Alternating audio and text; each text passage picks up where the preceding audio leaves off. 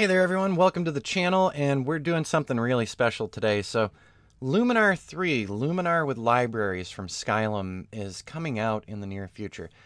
So it's not available yet, and I'm recording this before it's available. I'm actually allowed to post this now, but we're going to do a longer series here on Luminar 3 because this has been something I've been waiting for. So I purchased Aurora HDR from Skylum several years ago, and when it first hit the marketplace, and then I purchased Luminar later. My understanding was that Luminar was going to be the Lightroom replacement.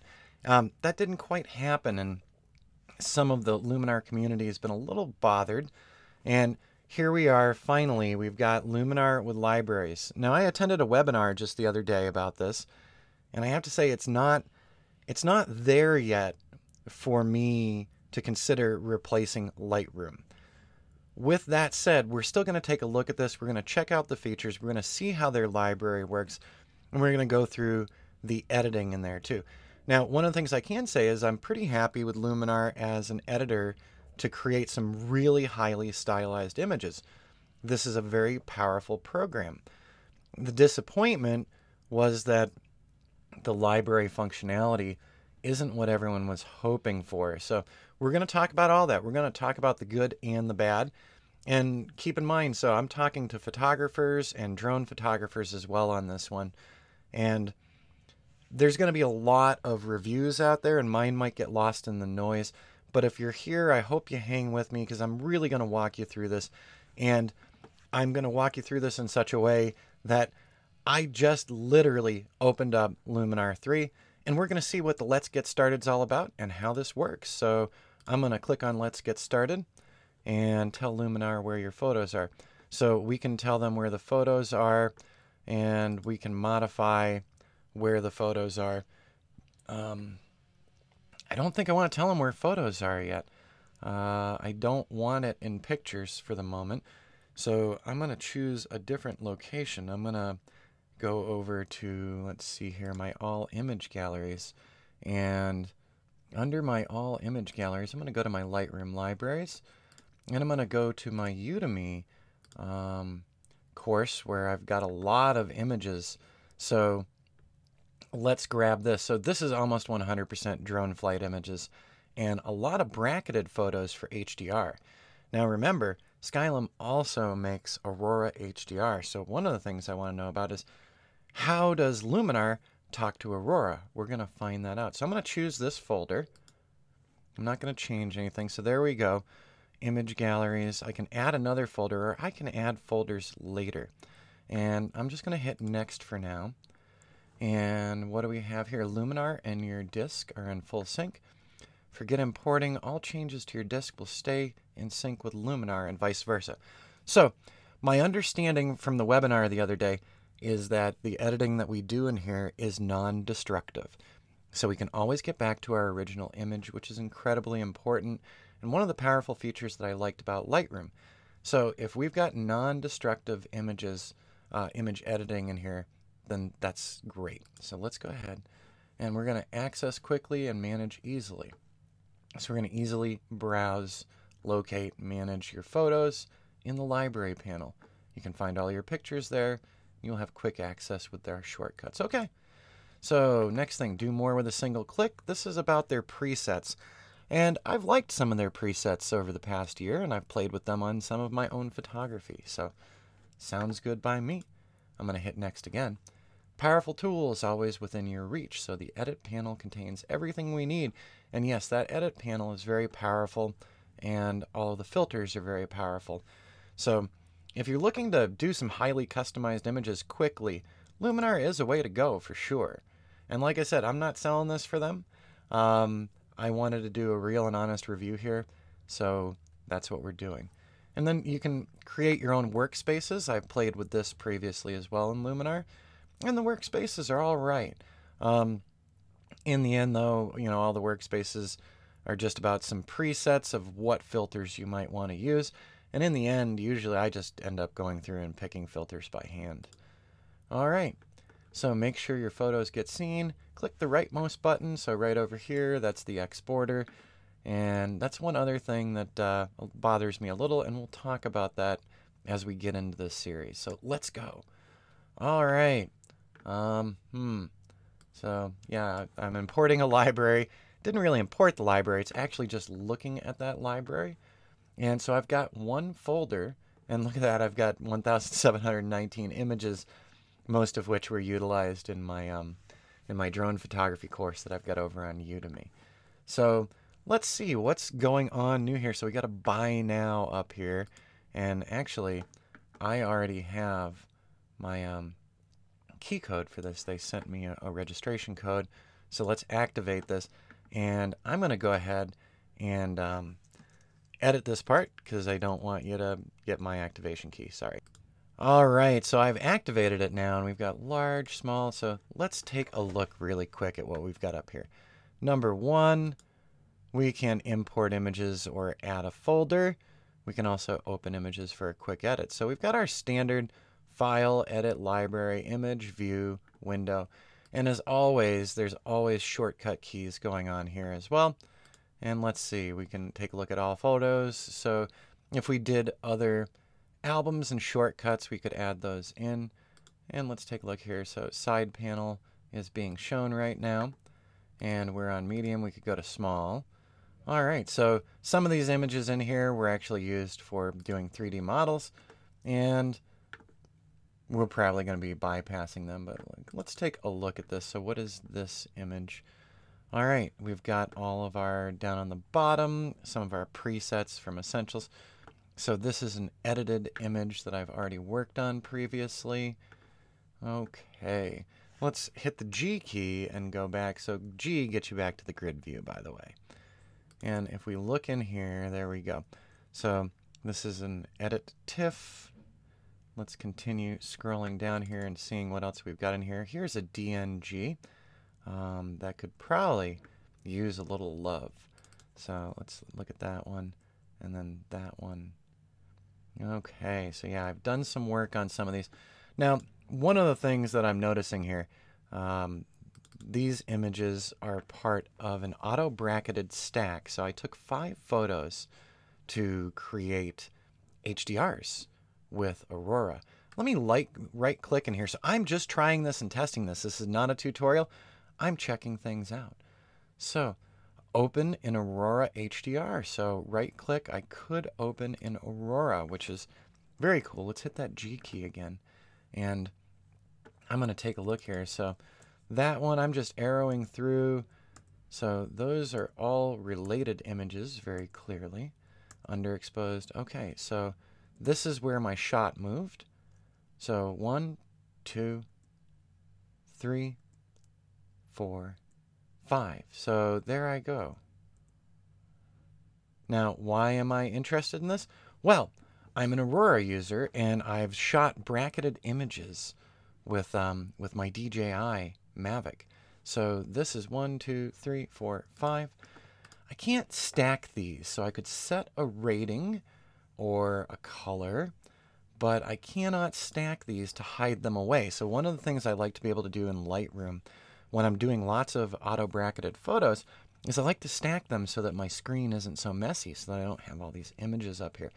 Now, in the case of Luminar with libraries right now, we don't have that as a possibility. So I have selected these 5, and what I want to do is I want to send them to Aurora HDR. So let's see what happens.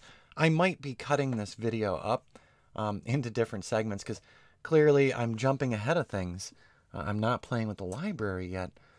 Instead, I'm playing, oh, look at this. So sending these to Aurora has sent them individually. So here's the Aurora interface. And so it's only showing me one bracketed shot, even though I'm sending all 5. So I'm going to cancel that. And I already own Aurora, so why is Aurora doing a buy now? I don't understand that. Let's see. Let's go down to Aurora 2018, Aurora 2019. Oh, this was my Aurora 2018.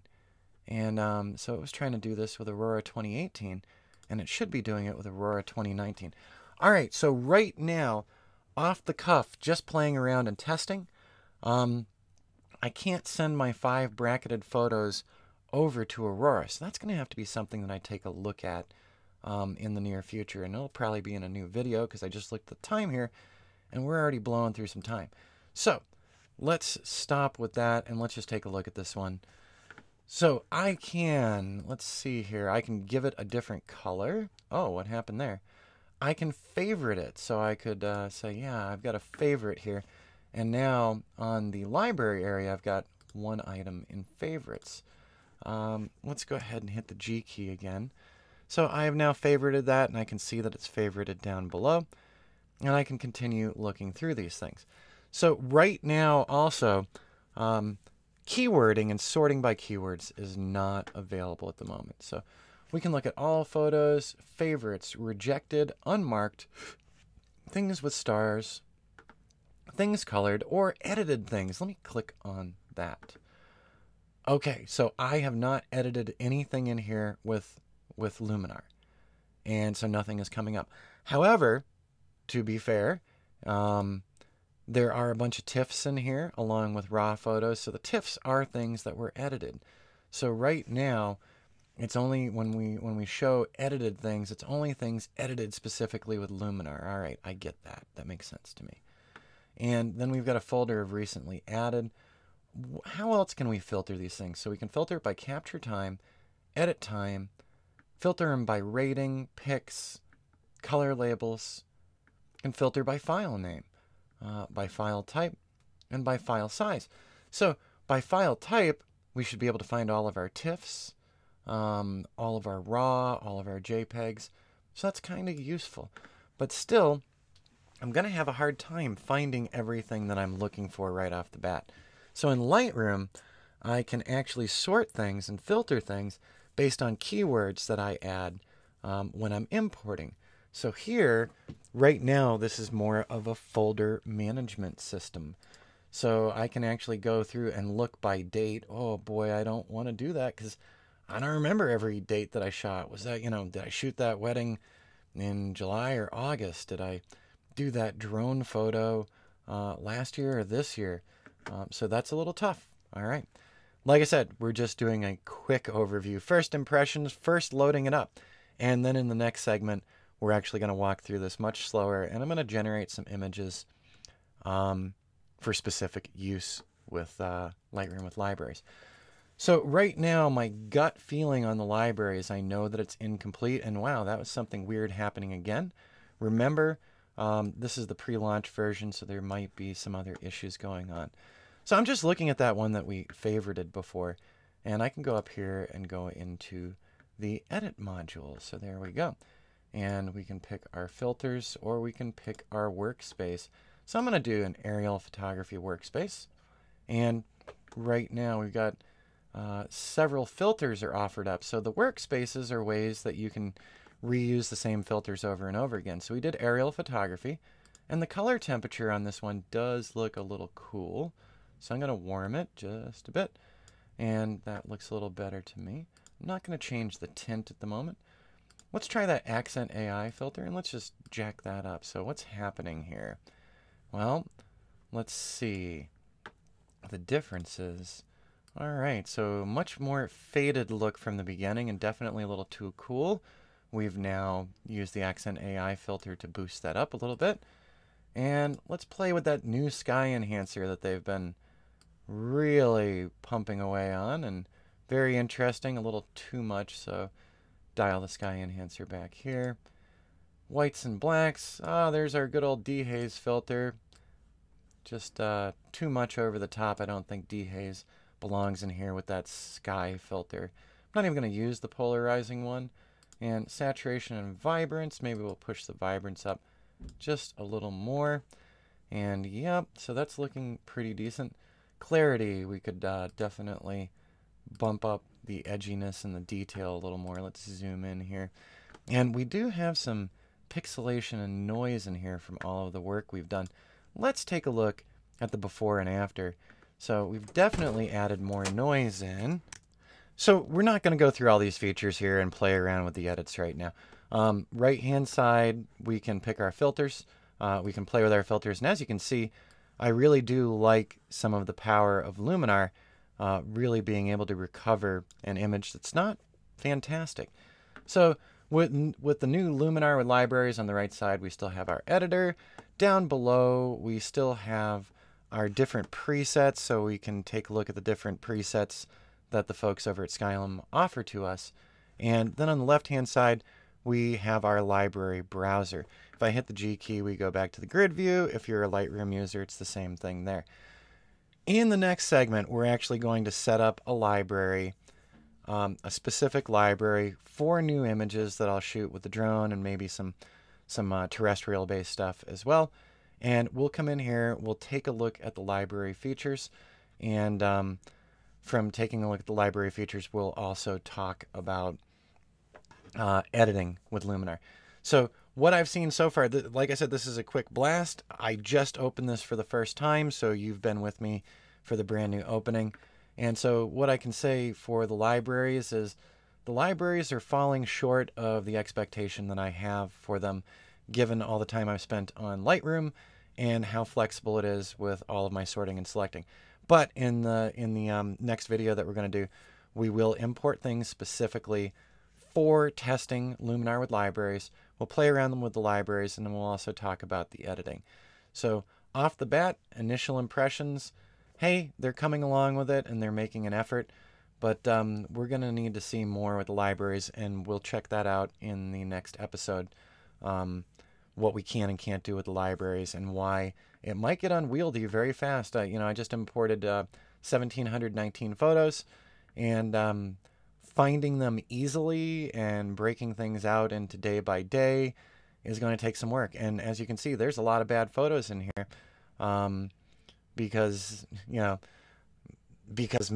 Pro number 1 versus Mavic Pro number 2. So most of these are from the Mavic Pro, not the Mavic 2 Pro. We'll talk about that too for all of our drone followers as well.